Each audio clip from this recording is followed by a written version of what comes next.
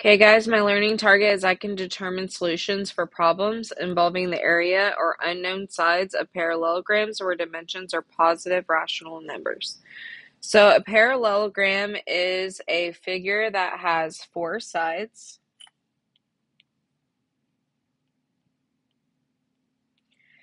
And the opposite sides are congruent or equal.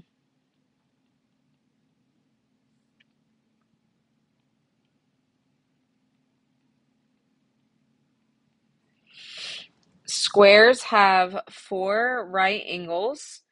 That means that their angles are 90 degrees and all sides are congruent. All sides are equal. And rectangles have four right angles and their opposite sides are congruent.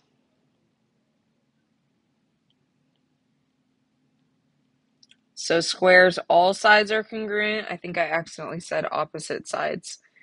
And rectangles, the opposite sides are congruent.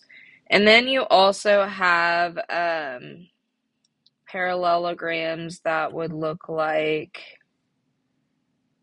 this. It's just called a parallelogram. And when you're finding the height of a parallelogram that looks like this, your height's going to look like this because your height needs to create a right angle. So you're going to have like a dotted line and then like some number right here.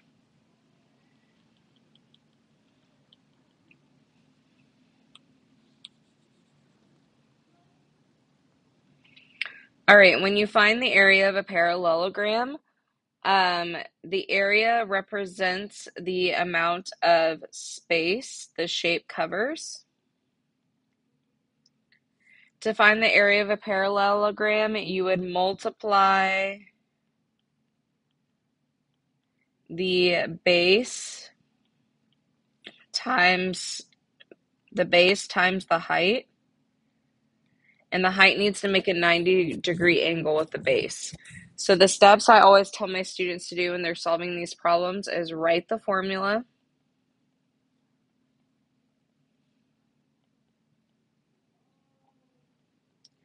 substitute what you know, because sometimes it may give you the area and you're looking for the base or you're looking for the height, and then solve.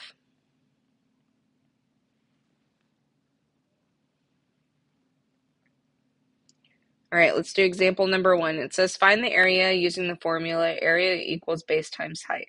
So area equals base times height.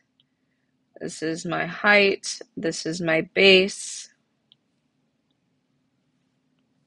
So I would do 3 times 3.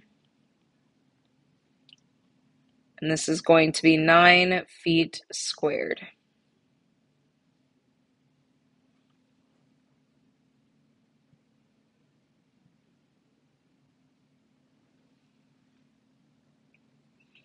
All right, number 2, find the area using the formula area equals base times height.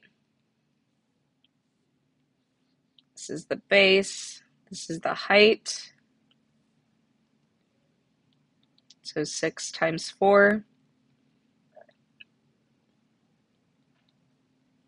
be 24 feet squared.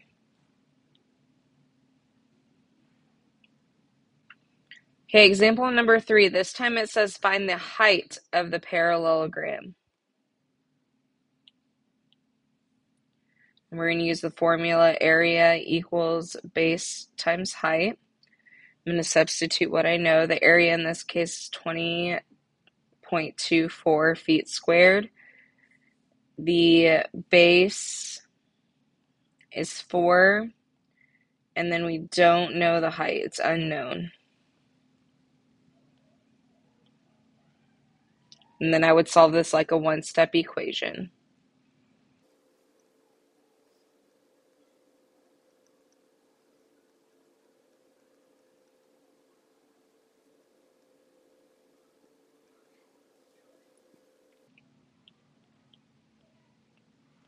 So my height is 5.06 feet.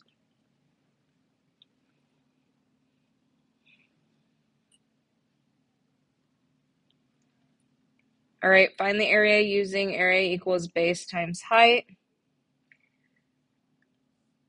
This is my base, this is my height. I'm finding the area. So 2.5 times 2.5. This is different than 2.5 times 2.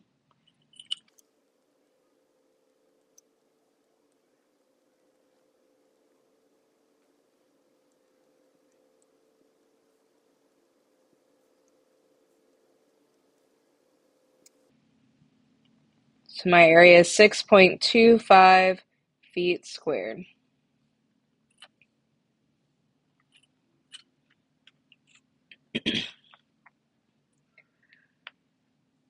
All right, this one says to find the base. So I don't know the base. The base is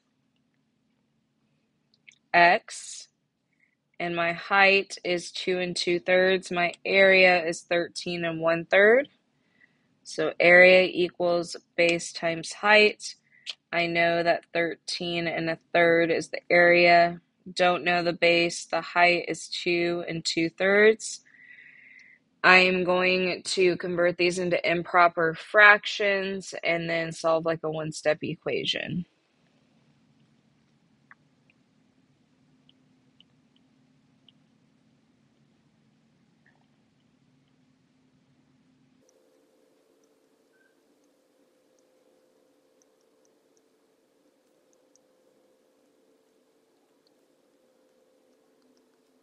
So my base is 5 feet.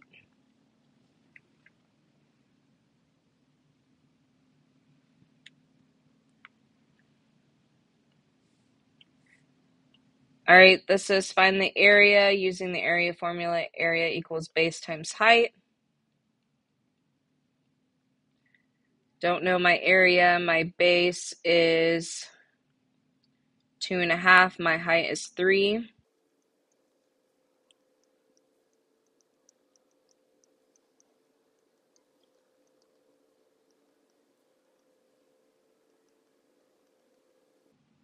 Answer is 7 1/2 feet squared.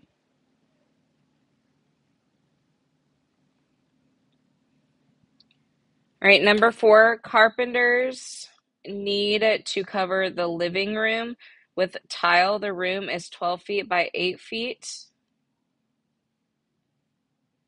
How many square feet of tile do they need? So I'm going to draw a picture.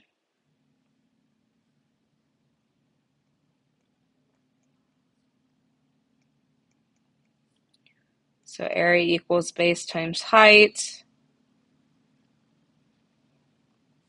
This is my base, this is my height.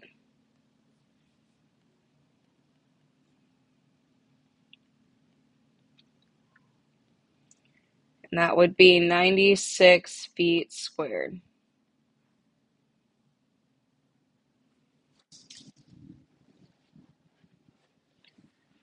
All right, number 5, Abby needs to cut out fabric to make a pillow. It is a square pillow with a side of 10 inches. So I need to know that a square has all equal sides. So 10, 10, 10, 10. How many square inches does she need for one side of the pillow? So it's just asking how much fabric she needs for one side. So I don't need to, pillows are 3D objects. It's not asking about the whole entire pillow. It's just asking about one side of the pillow. So do area equals base times height. That would be 10 times 10. And that would be 100 centimeters, sorry, not centimeters, inches squared. Big pillow.